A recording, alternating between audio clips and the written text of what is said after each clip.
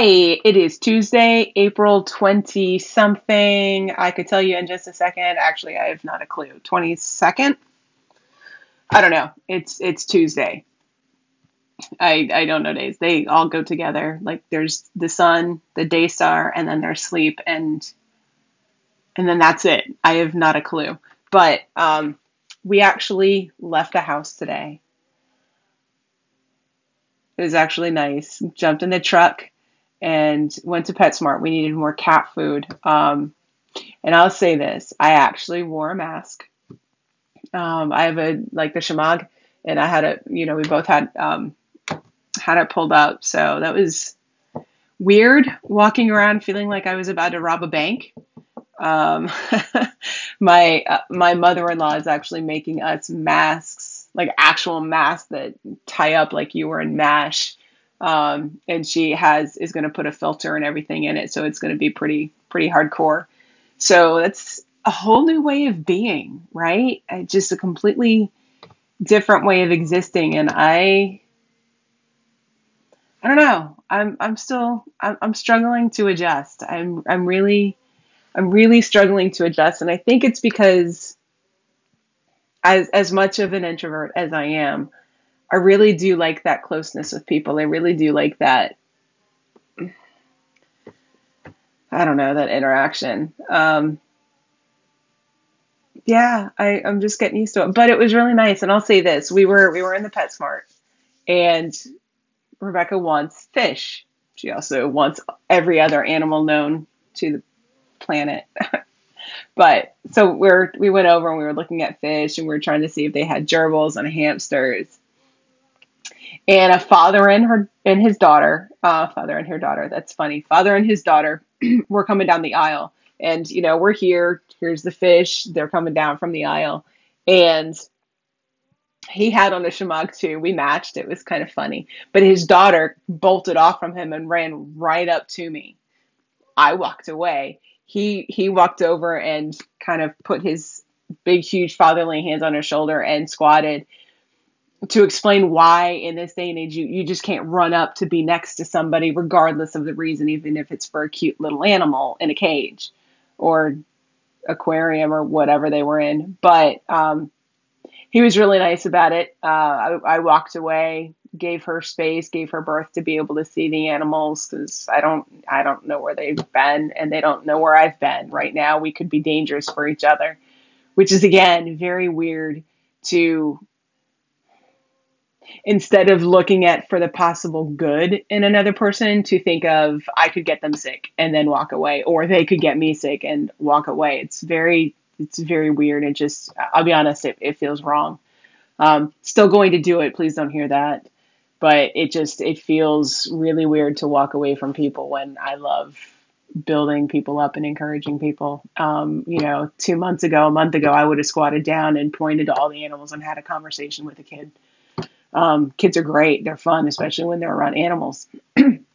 So anyway, that was my morning. And then, like I said, Chick-fil-A, because you can't go wrong with Chick-fil-A. It's really, Kanye West, I don't know what to do with him. What I do know is that one line from that one song cracks me up every time. It's not the best song ever written or close to it. It's like on the par of, I don't know, what are some that I would think are the same level of badness? I don't even know. Lady Gaga or Kate, oh, what's her name? Who's the 14? Well, she's not 14 now, but she's always just throwing a temper tantrum about somebody she dated. Swift, whatever her name is. Anyway, bad music today. God. So now that I have room to talk, I listen to country and praise and worship. So those are my two genres, which for me, they lift me up. But teach their own. Everybody should be able to listen to what they want to, whether or not it's our style, right?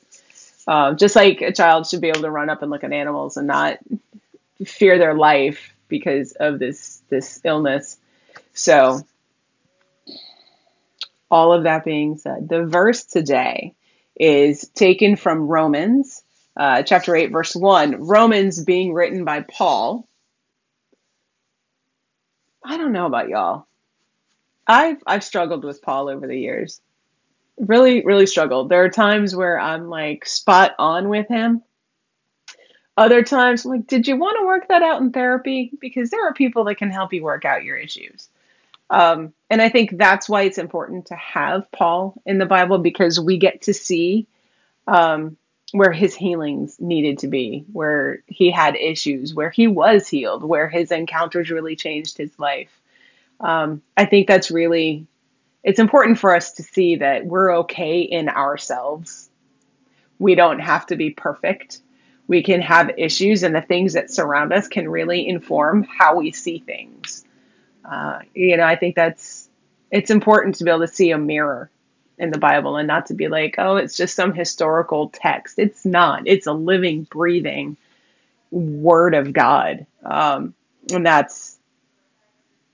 thank you for that. That's important. So the verse today is from Romans chapter 8, verse 1, and it's, therefore, there is now no condemnation, no guilty verdict, no punishment for those who are in Christ Jesus, who believe in him as personal Lord and Savior.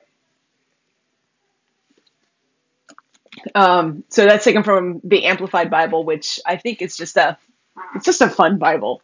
I like the the translation there. So anyway, I thought this was very pertinent for today because I've been struggling um, between going from absolutely we need to shut everything down because people could get sick and die to, oh my God, we need to open everything up because people don't have jobs and cannot eat and will die. So I've been struggling. And in that, there are times where you're going to be okay. You're going to be unhappy. You could be happy. You could find laughter. You could find moments of great joy. But also, you can't forget that you're going to feel all of the emotions, anger, hatred. You're going to get in fights with people. You might pick fights or they might pick fights with you, but there are going to be places where we really flub up, where we make a mistake, where we're not the best version of ourselves that Jesus could ever imagine, right? Um, and I think it's really important. There's a cable, and I went to reach for it to fix it, and then in my head was like, you don't have to fix that right now. But those are the things like where I am not ADD. I don't have ADHD. I'm, I've yet to really know. Like I know people as adults who were diagnosed, but no one as like when I was a kid, it wasn't a thing. So I don't even know if that's it. Maybe I haven't. Who knows?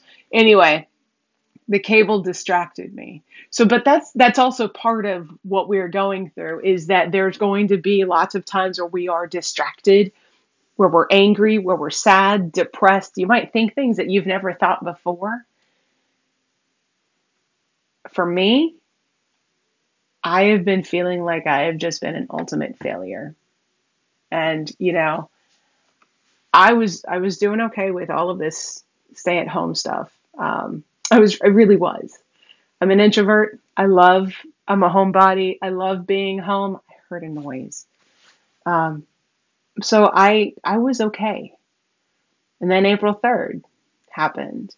And, I was let go. I was not expecting it. In fact, I thought we were safe because it's kind of what we were led to believe. Now I think the entire company is going to go over and under. And, well, seeing how long this is going to go on and how many businesses are being impacted, um, I think a lot of the hospitality industry is really going to suffer, and any big places, if they rely on the small business franchises, it's going to be difficult. Um, anyway, but I felt like a failure. I didn't understand why I wasn't seen as someone who was valuable. I'd been there 7 years. There's nothing I didn't know about that company. Now I also know that I value, well, my values were not meshing. I valued my clients and my clients' experiences, probably a little too personally. Probably. They really, when my client said something to me, I took it to heart. I only had, of all of my clients, I only had one that I would joke and say was toxic. And it's because every time we got on the phone, they screamed for nothing that had anything related to me and everything that needed to be, they needed to take care of. But okay, fine. You want to scream at me? Great. I don't want to talk to you ever. But then I had clients that were like my best friends that we would text back and forth because from my work number. Um, and then, like I said, April 3rd happened and everything I thought completely changed. I'm in a process. I'm in a discernment for going into ordained ministry in the Episcopal Church. I feel called to be a priest. I feel called to pastor. With all of my failings, all of my informalities, um, I feel called to love. I feel called to shepherd. Um, there's something sacred in folks letting you walk with them through every part of their lives. Good, bad, pretty, ugly, doesn't matter. Sacred. It's a gift. Um, so this job allowed me to do all the things I wanted to do with my discernment. And I started freaking out because I was like, oh my gosh, I don't have an income. And I liked my income. It was a nice income. Um, and so I struggled. I felt, and I still do on occasion. I felt less than. I felt like a complete and utter failure. Like I was no longer a partner in my relationship. I was no longer an equal. No matter how many times I was told that's untrue. And this verse in my prayer time and morning prayer this morning, it occurred to me that because my faith is in the Lord, He is my personal Lord and Savior. It is not something that I just practice on a Sunday. It is something that I live every day, every minute of every day, and I try to express throughout every faction of my being. And it doesn't mean I succeed every second of every day. Clearly, I'm very sarcastic sometimes. But my heart really yearns to be a symbol of who Jesus is, right? So I know that it's not Him who's condemning me. It is myself. It's that earthly flesh that puts on those goals. Everybody wants to be a part of the 1%. You don't have to worry about anything. You just have more money than you know what to do with. It's great. Is it? If you have more than you need, can I truly be a part of a community? Or would I find other reasons to condemn myself? I don't have as much as this other bazillionaire. So this verse made me stop and think, am I a failure? Because, the last 2 weeks I have been more busy than I ever was at work. But it's been everything that absolutely feeds my soul. Working with my rector, my priest, to build up our church's connections, build up our web presence, start live streaming services. And, now he's like, oh, we're going to have a technology committee. And he and I are building an entire digital content based community and service. And I've got so many ideas. I've been able to have the time to research how to do that. Mixers, Bluetooth microphones that will go into a mixer, the audio process. It's just everything. And then realizing how much work that it will cost because it requires moving all the different components from spread throughout the church, like computers over here, but all of the sounds equipment is over here. We don't have a mixer. So it's just a lot, right? But it's life-giving. Like I don't think I've ever felt more alive. So because it's me condemning, not Christ, I'm the one that's been pushing myself down. I'm the one that's been digging this grave for myself. Not him. Certainly not my wife.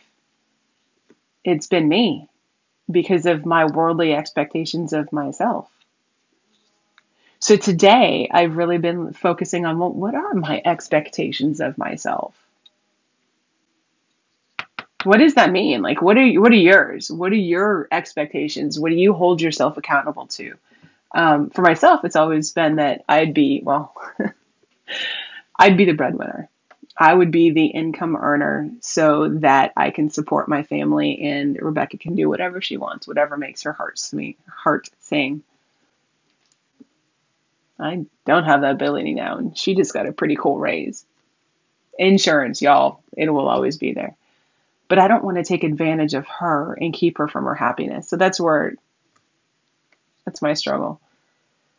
But she's not putting me down. She's the one saying, take your time, find something that gives you life. If you see a job that you want, then apply for it. Not like the one that I applied for and apparently took a test I didn't have to finish and finished it incorrectly.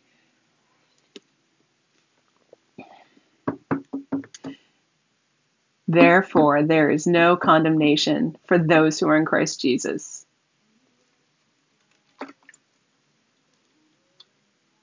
There is something truly freeing about that statement. There's a really cool song. I think it's done by Integrity Hosanna. That's literally that verse in song form. But we cannot condemn ourselves just because something outside of our control happens, regardless of whether we think it's a good decision or logical or terrible. God always has a plan. I've been more fed by making these videos and finding verses and being able to get back into speaking extemporaneously, because I'll tell you, and you're probably like, duh, but I try not to write something down because I will read it instead of interacting, right? And, I'm looking at a camera and a green dot on my laptop. But also I'm an only child. Really, there's like 500 people behind that. I'm kidding. Not really. But we cannot be the ones to condemn ourselves if Jesus is not. In fact, it's one of the reasons Jesus died, was so that we cannot condemn ourselves. We are not to be condemnable. We might mess up. We all will fall short of the glory of God, fall short of the cross. But that's why he was on the cross. So live in your moment. When you have hard times, when you feel like a failure, it's okay.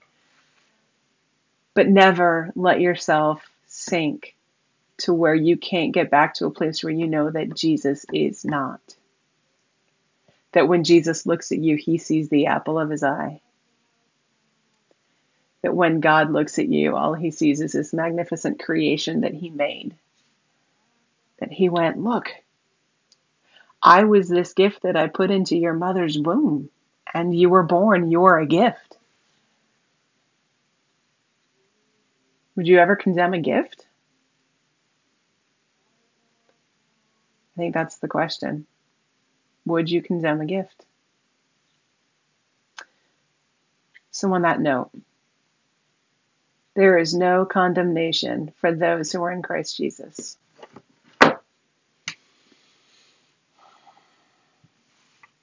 Take it to heart. Know that you are loved. I hope you have a wonderful Tuesday. Come visit me on Calvary Episcopal Church's Facebook page. Morning prayer every morning at 9:30 a.m. Eastern Time. We have a good time. There's also a discussion group. Visit my website. Link is in the profile. Go to my Facebook page, Koinos _underground. And like, subscribe, and share. Let's get this going. Let's keep struggling together. Let me know how you're doing. Let me know how you're feeling. And if you need anything, I'm here. You are loved. You are cherished. Have a great Tuesday.